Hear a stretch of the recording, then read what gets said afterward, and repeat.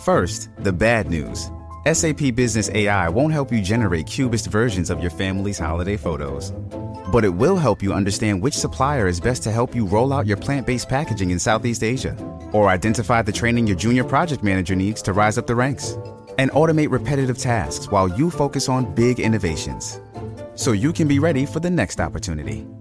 Revolutionary technology, real-world results. That's SAP Business AI.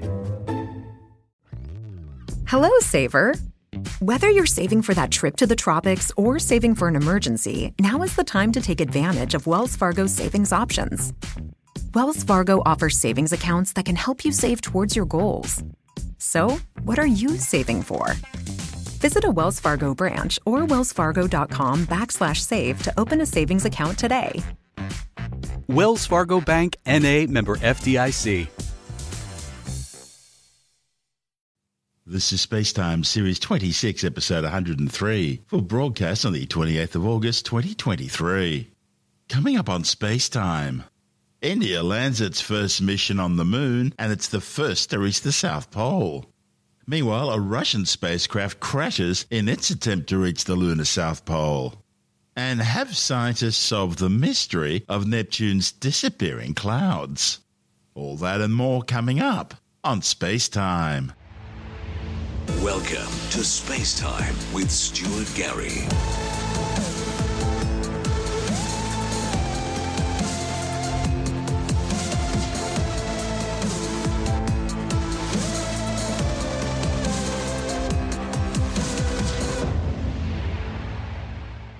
India has become only the fourth nation after the Soviet Union, the United States and China to land a spacecraft on the Moon, and the first to land near the lunar South Pole. We are approaching the vertical descent phase 2, which will have the lander module hovering at nearly 150 meters above the lunar surface. जी हाँ, आप इस तालियों के गड़गड़ाहट को सुन सकते हैं. The sensors that are updating at this point are providing confirmation of the safety of the landing site. As expected, the retargeting is going on, and this is a very good signature for the lander. Currently, only 2 engines are now being fired, and we are nearly at zero velocity, vertical and horizontal. We were hovering, and now we are approaching the moon surface. जी हाँ, आप अपनी screen पे देख सकते हैं कि हम lander module. People are applauding. Let us all wait to hear from the Secretary Department of Space and Chairman ISRO, Shri S. Somnath. The hard work of the entire ISRO community has come to fruition. Sir, we have achieved soft landing on the moon. India is on the moon. The tremendous achievement came just days after Russia's competing Lunar 25 spacecraft crashed while attempting its own South Pole lunar landing. Mission managers at ISRO, the Indian Space Research Organisation, cheered wildly and embraced colleagues as the Chandrayaan-3, or Mooncraft 3 in Sanskrit, touched down at 6:04 p.m. local Indian time. The Chandrayaan-3 mission has captivated Indian public attention ever since launching nearly 6 weeks ago. The 3,900-kilogram spacecraft is comprised of 3 main sections. There's a propulsion module, a lander module, and a little lunar rover. The Vikram, or Valor lander, separated from its propulsion module 6 days ago in order to begin a slow orbital descent down towards the lunar surface.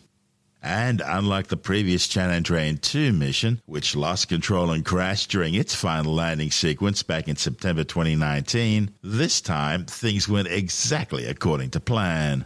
Chandrayaan-2's failure was eventually attributed to a software glitch, sending the spacecraft off course at an altitude of around 2.1 kilometers while descending at a breakneck rate of 58 meters per second, much too fast to achieve a soft touchdown.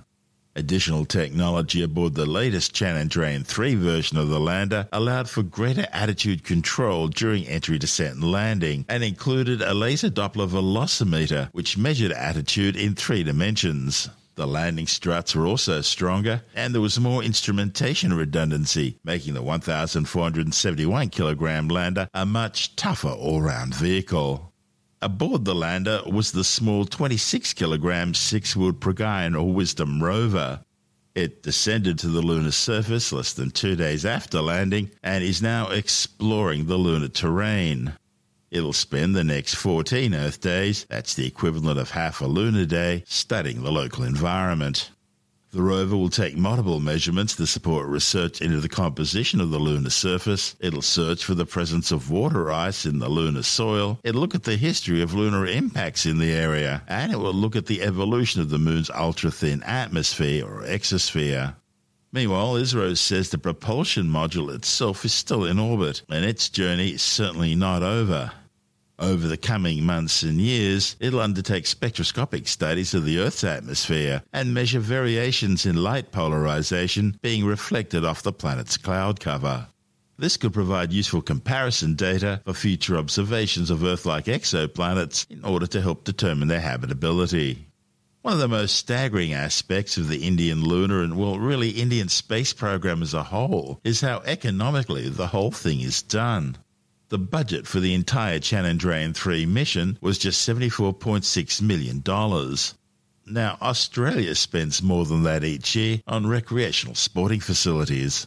So when the government tells you there's no money for a decent space program, you know they're lying. It all really demonstrates the different priorities and future ambitions of the two nations, India and Australia.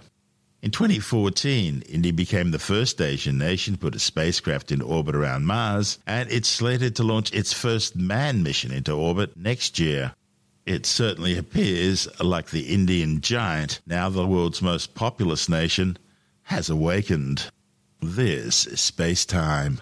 Still to come, the Russian Lunar 25 mission crashes while attempting its own landing at the moon's south pole. And has the mystery of Neptune's disappearing clouds been solved? All that and more still to come on SpaceTime.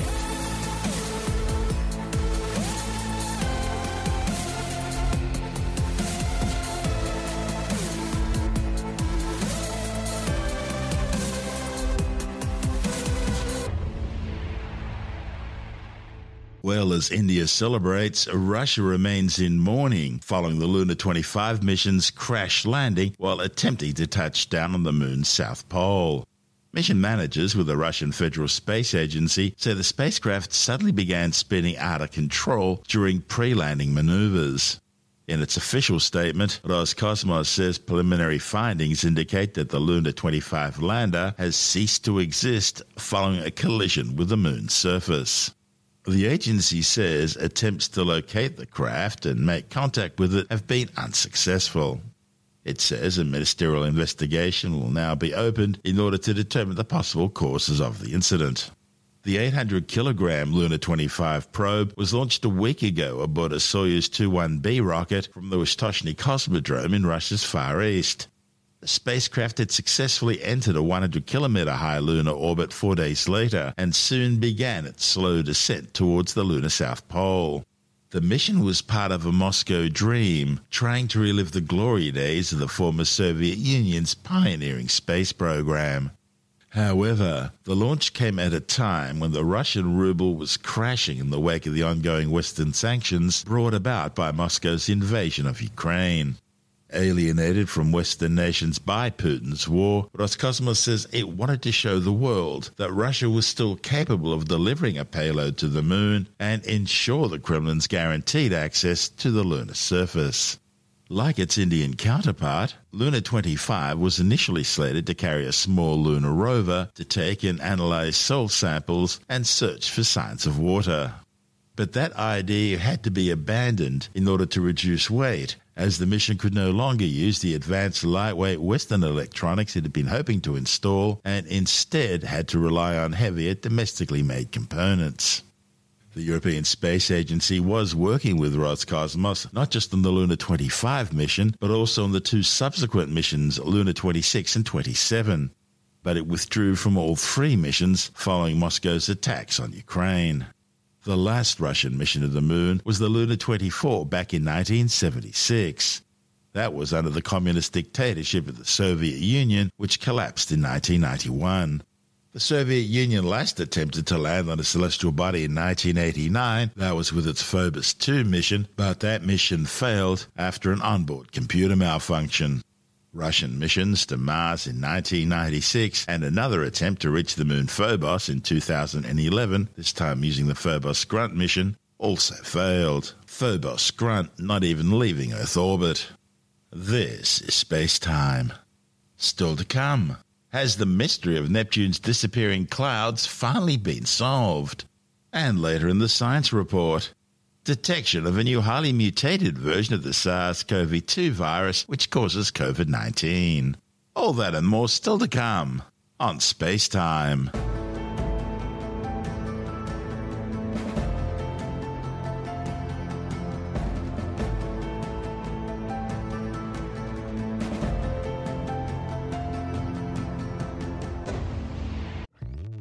Hello, Saver. Whether you're saving for that trip to the tropics or saving for an emergency, now is the time to take advantage of Wells Fargo's savings options. Wells Fargo offers savings accounts that can help you save towards your goals. So, what are you saving for? Visit a Wells Fargo branch or wellsfargo.com/save to open a savings account today. Wells Fargo Bank, N.A., member FDIC. Wells Fargo presents one of the surest ways to grow your money.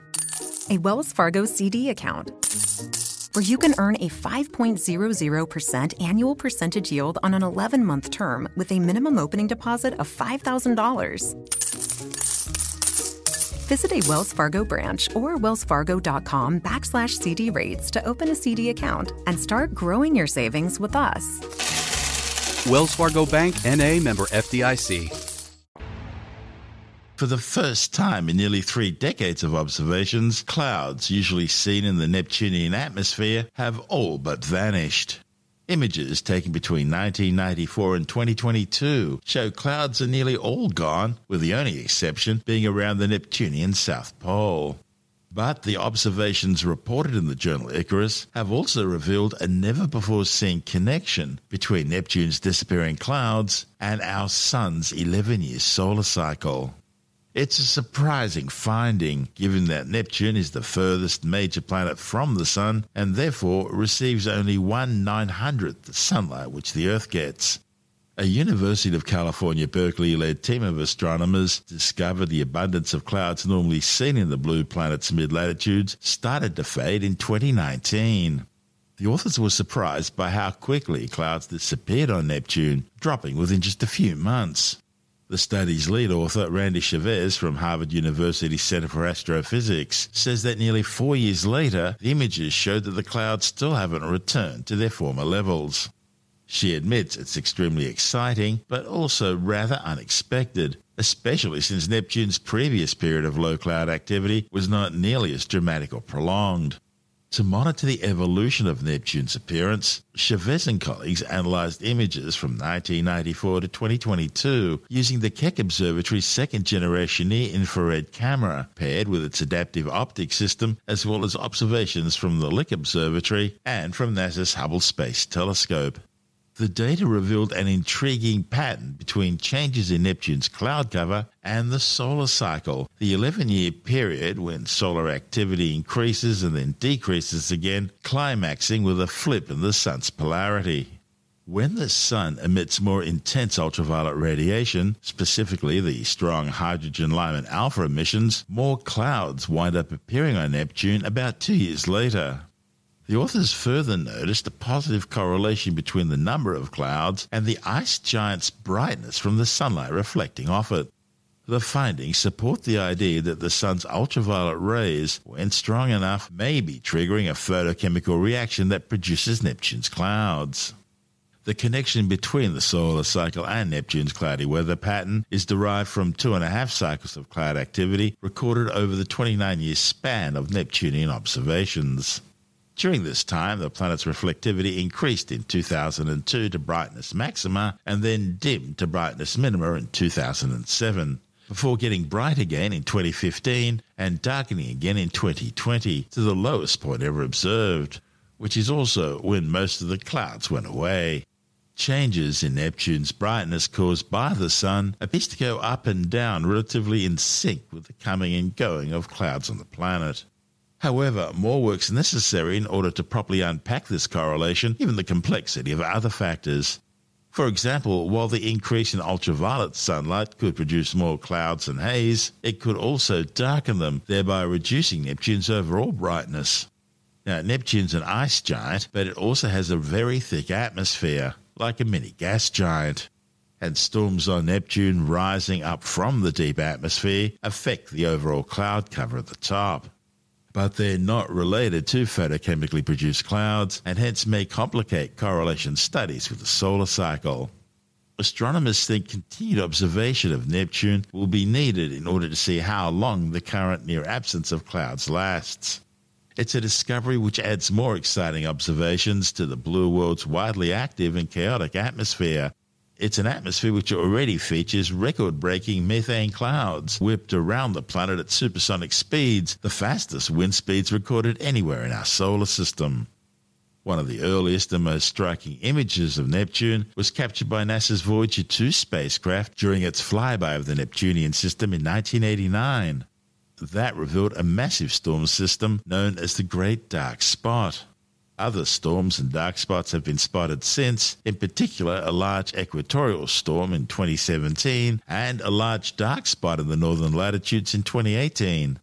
This report from NASA TV. Recent observations from the Hubble Space Telescope show that Neptune's clouds are almost completely disappearing. Astronomers report that their continual monitoring of Neptune's weather uncovered a link between its shifting cloud abundance and the 11-year solar cycle in which the Sun's entangled magnetic fields drive solar activity.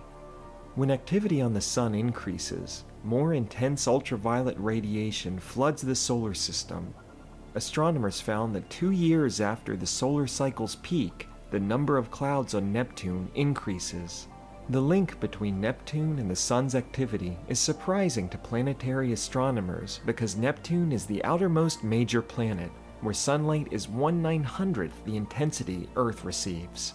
To monitor the evolution of Neptune's appearance, astronomers analyzed Hubble Space Telescope archival observations beginning in 1994, Keck Observatory images taken from 1994 to 2022, and Lick Observatory data from 2018 to 2019. The combined data will enable further investigations into the physics and chemistry that lead to Neptune's dynamic appearance, which in turn may help deepen astronomers' understanding not only of Neptune, but also of planets beyond our solar system. This is SpaceTime.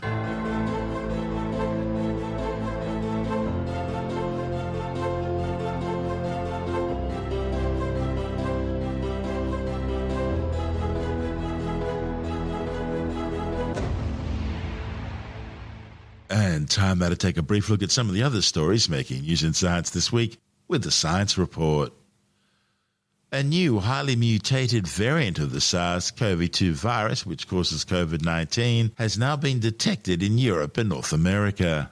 Scientists are on alert and scrambling to understand the new BA.2.86 strain, which has been named Pirola. They're trying to determine how far it's already spread and how well human immunity will defend against it. What is known so far is that it has more than 30 amino acid changes to its spike protein compared to the next closest BA.2 subvariant of Omicron. The World Health Organization has now designated BA.2.86 as a variant under monitoring, a designation that encourages countries to track and report the sequences they find. A variant under monitoring which causes more severe disease, or one which evades existing vaccines and treatments, is then upgraded to a list of variants of interest or variants of concern.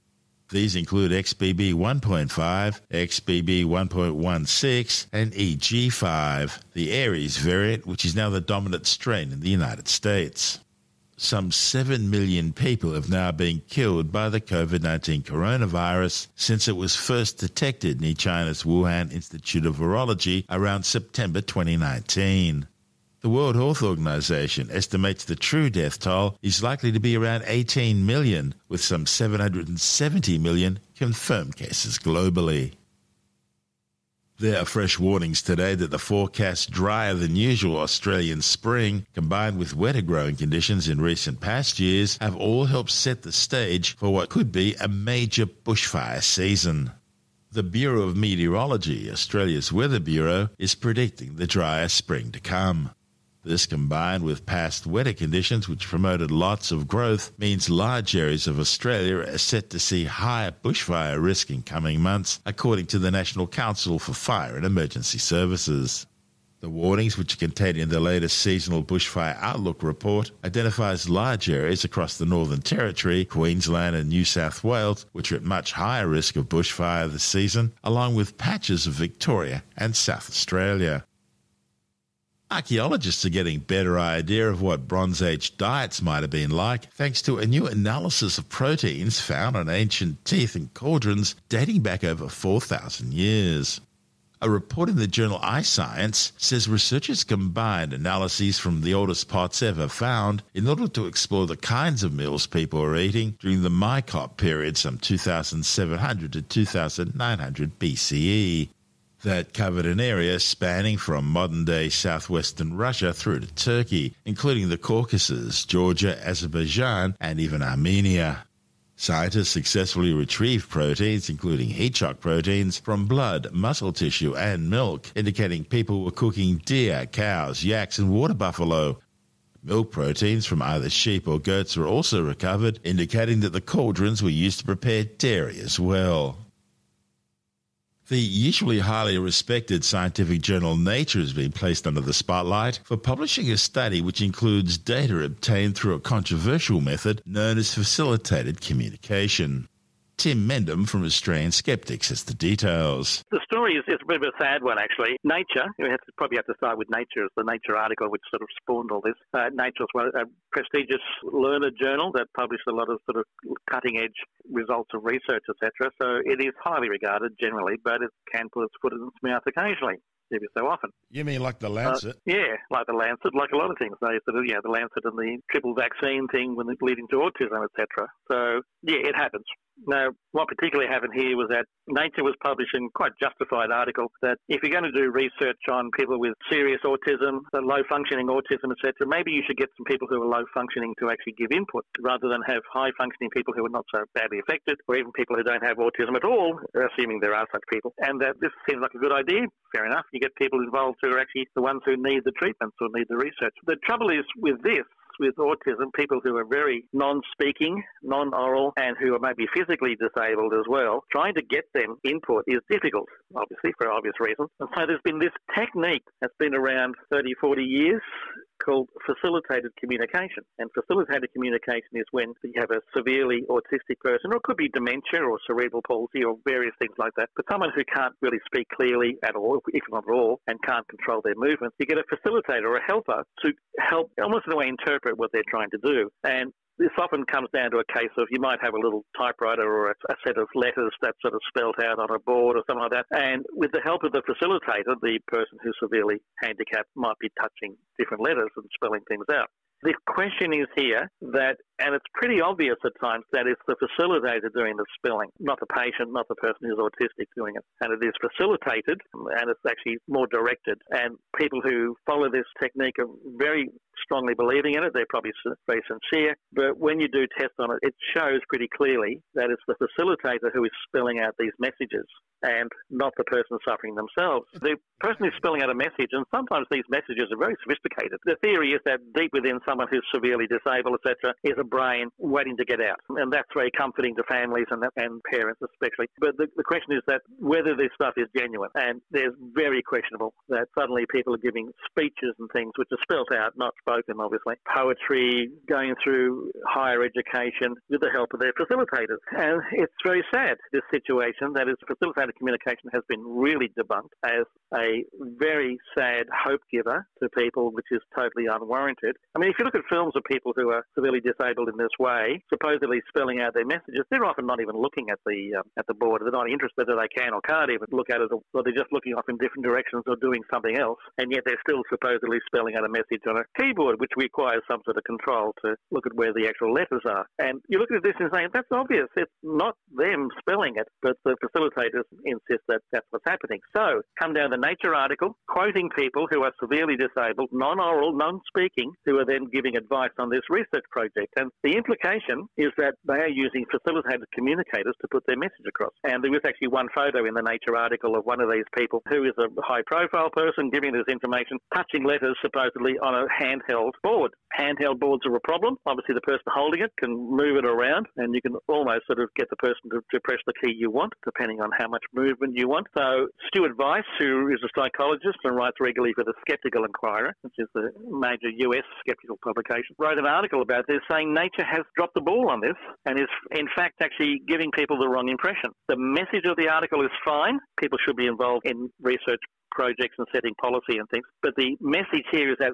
these people giving their advice or giving their input is false, and that it's hidden away, even though the Nature article doesn't mention facilitated communication. The only way these people could be doing it, by and large, is by this technique, which is a debunked technique and is false and gives false hope. And that should be included in the methods in any Nature article. That's right. But this is more an opinion piece. Yes, absolutely. And facilitated communication really don't have a very good explanation for how it's working, right? Apart from the fact, the person just has trouble pressing the keys and we're helping. No, you're directing. And every time they are tested, it disproves what they're claiming that is happening. So that's this Nature article is giving credence subtly, right, without mentioning facilitated communication, but its suggestion that this person can give input is false and is an abuse of that person by suggesting that they're doing this when they're not. That's a sad one. That's Tim Mendham from Australian Skeptics.